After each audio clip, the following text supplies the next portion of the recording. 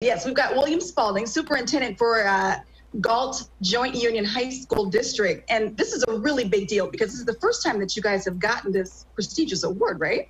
It is. It's very exciting. They've been doing the award for about 10 years now, and only 7 school districts in all of California have received this award. We're one of 3 in North America, which is the United States and Canada, that receive this award. And you get there's a small district that gets it, a medium district gets it, and a large district that gets it. We're the small district for 2020. This is fantastic. And you've been able to expand your AP programming as well throughout the high school district there. So the kids are learning a myriad of things. They've got world history, a couple of other courses. What I love, we've got some pictures that you shared with us, is the way that the classes are taught. It looks very much community. There's even this picture here where you can see the kids are just kind of scattered about, kind of sharing ideas. But I think my favorite picture was, it looks like, is that the teacher that's dressed as Tilla the Hun? I think so. Yeah. There's a very strong sense of community. That's kind of what we're known for. Our teachers have really developed a strong sense of community in their classrooms. And we offer, somewhere between 19 and 21 AP courses.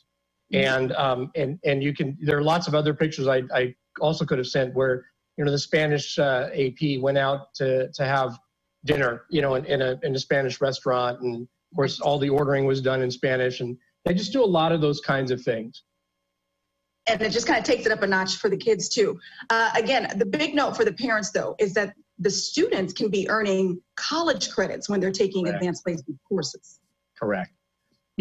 For mom and dad, I think it's real helpful because if a student, gets enough AP courses or passes enough AP exams after they've had their AP courses, they can start to shave off the number of courses they have to take at college. And there's students who graduate early, and for mom and dad, that's a little bit less tuition.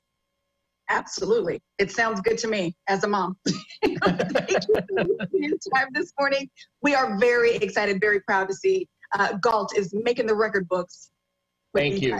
Classes with students. Good stuff.